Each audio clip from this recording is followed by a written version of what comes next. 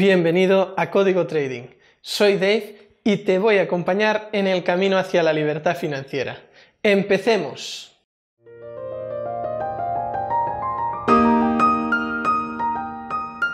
En esta lección voy a profundizar en el análisis técnico y la acción del precio.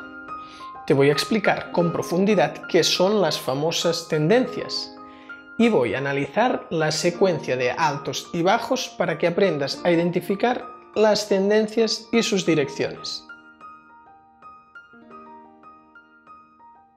En economía, el concepto de tendencia es un concepto importante del estudio de series temporales.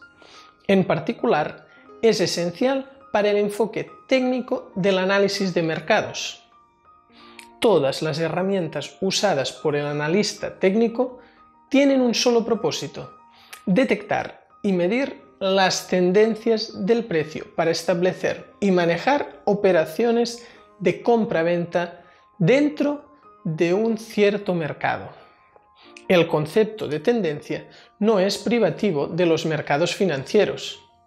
En un sentido general, es un patrón de comportamiento de los elementos de un entorno particular durante un periodo. En términos del análisis técnico, la tendencia es simplemente la dirección o rumbo del mercado. Pero es preciso tener una definición más exacta para poder trabajar. Es importante entender que los mercados no se mueven en línea recta en ninguna dirección. Los movimientos en los precios se caracterizan por movimiento zigzagueante. Estos toques tienen el aspecto de olas sucesivas, con sus respectivas crestas y valles. La dirección de estas crestas y valles es lo que constituye la tendencia del mercado, ya sea que estos picos y valles vayan al alza o a la baja, o tengan un movimiento lateral. Hay una razón importante por la cual se considera que existen tres tendencias en el mercado. Normalmente se tiende a pensar que las cotizaciones se encuentran constantemente al alza o a la baja. La verdad es que los mercados se mueven en tres direcciones. Por lo tanto, en un cálculo conservador, cuando menos una tercera parte del tiempo los precios no suben ni bajan significativamente, sino que se mantienen acotados entre un mínimo y un máximo, formando lo que se llama un rango de operación. Este comportamiento refleja un periodo de equilibrio en la acción del precio, durante el cual las fuerzas de oferta y demanda están relativamente balanceadas. Aunque estos periodos son denominados tendencias laterales, de acuerdo con la teoría del análisis técnico, frecuentemente se les conoce como periodos sin tendencia o rangos. Dejo la filosofía y voy al grano. De forma resumida, una tendencia es una secuencia de altos y bajos. Un alto es un punto máximo entre dos puntos mínimos y un bajo es un punto mínimo entre dos puntos altos. Para marcar un inicio de tendencia, como mínimo, necesitaremos tres movimientos: dos altos y dos bajos, como vemos en el ejemplo. Un inicio de tendencia alcista está formado por dos movimientos al alza y uno a la baja, y una tendencia bajista está formada por dos movimientos a la baja y un movimiento al alza. En este ejemplo vemos un gráfico y ahora voy a ir marcando la secuencia de altos y bajos. Partimos de un inicio con tres movimientos. Para practicar puedes elegir los 3 movimientos que quieras. Yo os recomiendo que imprimáis varios gráficos y lo hagáis con un lápiz sobre papel, hasta que tengáis el ojo entrenado y ya os salga fácilmente. En este caso, marca un inicio de tendencia alcista con estos 3 movimientos. A continuación, vuelve a dar un nuevo alto y es cuando aparece este nuevo alto que tenemos un bajo. Antes no se puede decir que sea un bajo porque no sabemos si el precio va a seguir bajando o se quedará ahí.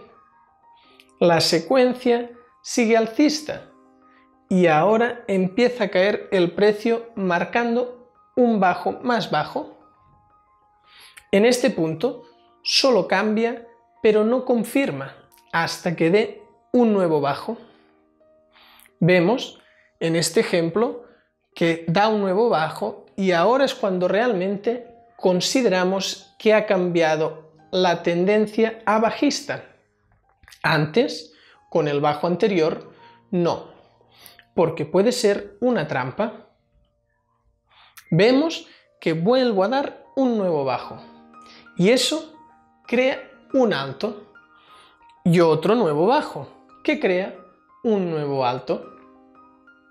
Mientras el precio no rompe el alto o el bajo anterior, simplemente es un pequeño rango que puede durar mucho en algunos casos.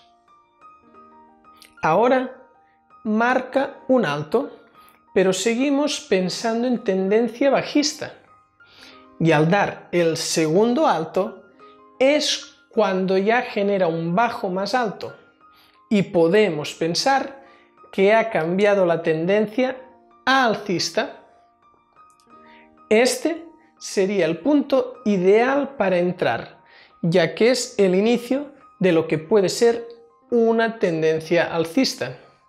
Como hemos visto en el ejemplo, 2 altos consecutivos crean un bajo y 2 bajos consecutivos crean un alto. En este segundo ejemplo hacemos lo mismo.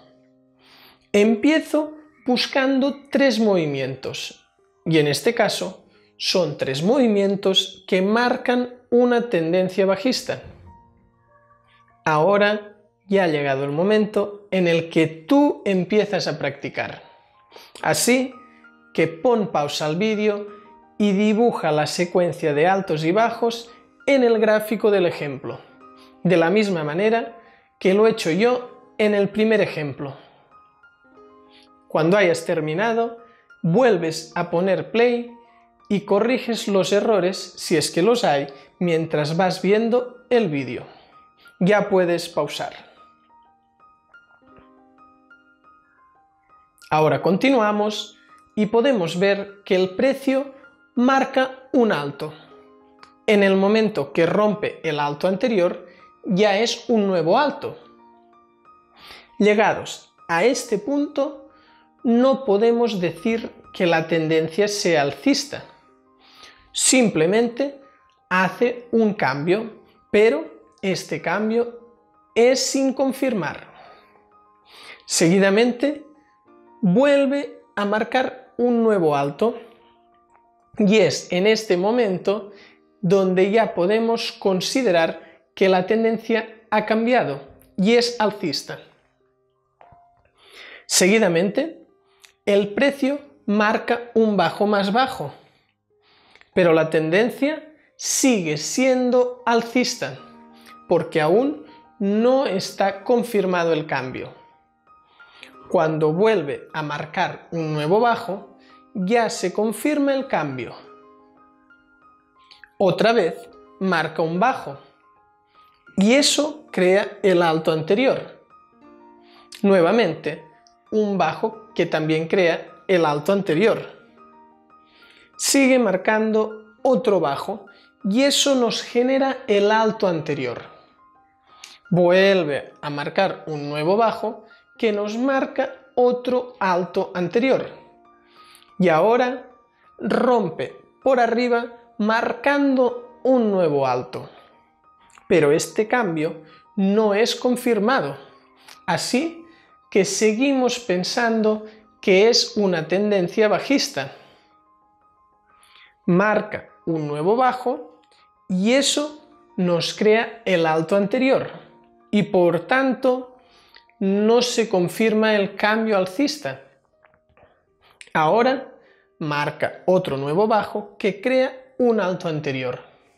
En este momento crea un alto más alto que el anterior, así que cambio sin confirmar. Seguimos pensando en tendencia bajista y ahora ya sí que confirma con un nuevo alto y ya es una tendencia alcista confirmada. Seguidamente se crea un bajo más bajo y esto cambia la tendencia, pero esta no está confirmada.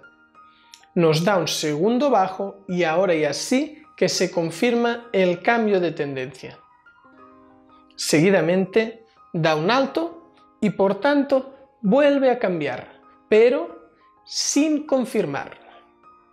Y al dar un nuevo bajo, vemos que solo fue una trampa y la tendencia sigue siendo bajista.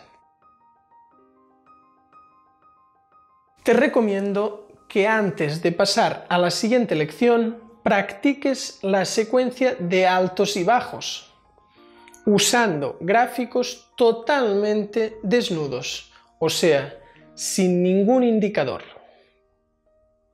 Como ya he dicho, lo ideal es que lo imprimas y vayas dibujando igual que he hecho yo en los ejemplos las distintas secuencias de altos y bajos. Como es lógico, me gustaría corregir a todo el mundo los ejercicios, pero no tengo tiempo para corregir a todos los alumnos de Código A. En las modalidades de Código Pro y Código Élite sí que corrijo los ejercicios de forma individual.